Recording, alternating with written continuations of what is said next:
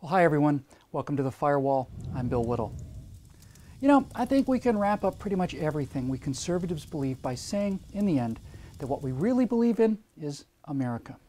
We don't just love America, we're in love with America, with the whole idea of what America is. But is this mere patriotism, pride in and love of one's own country, or is it something more? Is America truly unique, that is, genuinely exceptional, as measured from an unbiased baseline? Well, America is exceptional. She is exceptional in all four of the ways that a nation may be said to be exceptional: militarily, economically, scientifically, and culturally. And I can prove it. Okay, militarily. Throughout history, certain exceptional nations have dominated the world militarily. Egypt, Rome, the Mongols, Spain, France, Britain, and America's military dominance since World War II certainly puts us in that category. But the American military exceptionalism is completely different, both in terms of relative power and, more importantly, in terms of the use of that power. Now, at the end of 1945, only two military powers of any consequence remained after the ruin of the World War: the United States and the Soviet Union. And while the Soviets did have large numbers of troops and tanks, they had no navy and no strategic air force to speak of. Now, on the other hand, the United States possessed intact the most awe-inspiring, battle-hardened navy the world had ever seen. It possessed sky-darkening clouds of B-29 strategic bombers, and it possessed alone the atomic bomb and the will to use it. Had we been like any other power in the history of the world, the United States of America would have used that monopoly on absolute military supremacy to have planted its flag anywhere it wanted, and no one would have been able to do a thing about it.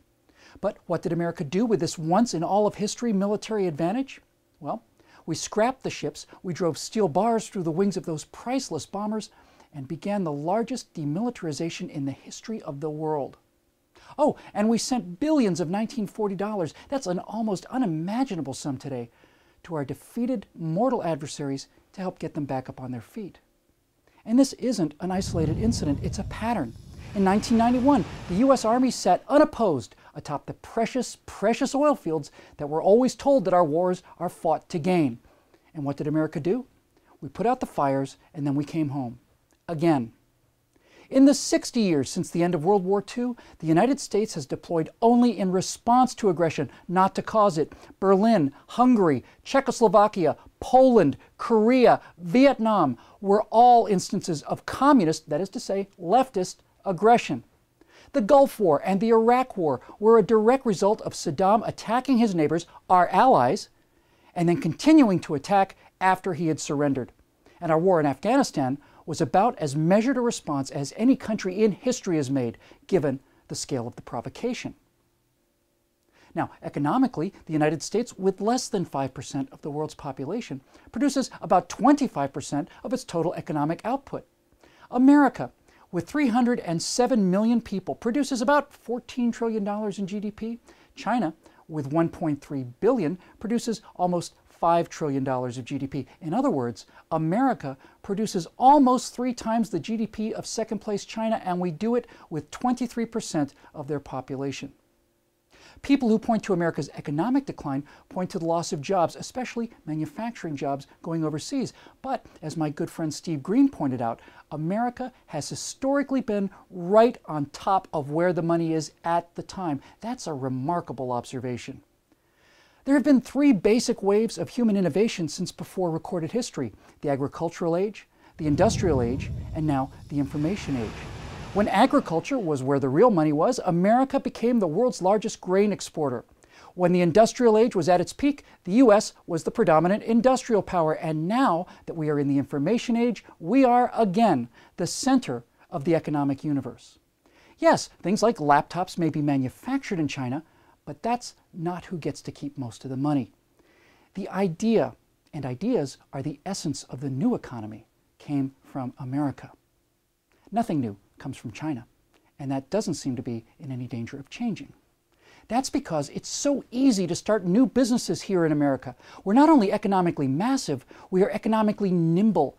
Capital and imagination combine more quickly in America than anywhere else in the world, and by a wide margin, which is why we always surf the future so well, because America is from the future. Okay, moving on. One of the common charges leveled by America haters is that America is a stupid country. In fact, if you listen to these guys, Americans are not just stupid. We are literally, according to them, the stupidest people in the world. Well, is that true? How does America fare scientifically? Well, each year, scientists all around the world write research papers. These papers produce scientific citations. It's fair to call these citations units of science. That is, a measure of how much groundbreaking science is being performed. Now, according to the latest data, Italy came in 7th, preceded by Canada, France, Japan, Germany, and the United Kingdom. Great Britain, at number 2, had 18 million citations between 1996 and 2008. During that time, the United States produced 75,766,251, more than 4 times as many as the runner-up. Can't you see that this is not just patriotism? The United States produces more scientific citations than the next 6 countries combined, and with less than 5% of the world population. The American university system is the envy of the world. Nowhere is there better science being done, and nowhere is there anything like the numbers of people receiving advanced scientific and engineering degrees. You know, one man, an American, the late Norman Borlaug, whose name should be sung to the rafters every day, launched what's known as the Green Revolution. This American agronomist first developed the high-yield, disease-resistant crops that defied the Malthusian projections of worldwide famine and single-handedly fed the entire world. Billions of people are alive today because of this American scientist. But I can go on. Almost all of the life-saving drugs administered around the world are the product of American pharmaceutical research, almost all of them. To compare American inventive genius relative to the rest of the world, let's go right to the heart of the modern socialist European state. Let's go to Sweden. If you Google Swedish inventions, what comes up? Well, Wikipedia has nothing, not one thing in the 21st century. Swedes did invent the spherical bearing in 1907, and that's not a trivial thing, and neither is the first practical dialysis machine invented by Nils Alwall. Now, on my monitor, I had to hit page down 3 times to run through the list of Swedish inventions. The list of American breakthroughs took me 69 taps of that button and revealed, just taking 1 out of 20, let's say, refrigeration, the electric telegraph, anesthesia, assembly line production, the airplane, the bulldozer, extragalactic astronomy, the liquid-fueled rocket, EEG brain topography, the digital computer, nylon, the creation of the first transuranium element, nuclear weapons, the transistor, supersonic flight, the video game, cable television, radiocarbon dating, the atomic clock, the credit card, the nuclear submarine, the laser, carbon fiber, the integrated circuit, the weather satellite, the birth control pill, the communication satellite, Kevlar, the compact disc, the jumbo jet, the personal computer, email, the Heimlich maneuver, the space shuttle, the graphic user interface, the global positioning system, and in case you missed any of that, TiVo.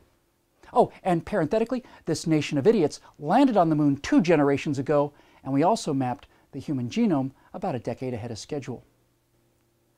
Would you not consider that exceptional scientific output for less than 5% of the world's population?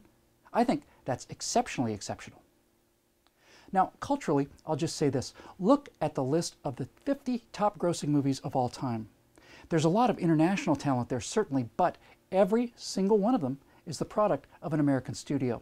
You might object to the Lord of the Rings movies being on that list, but the 3 Lord of the Rings movies cost about $450 million, and New Zealand doesn't have that kind of money to spend on movies. Nothing like it.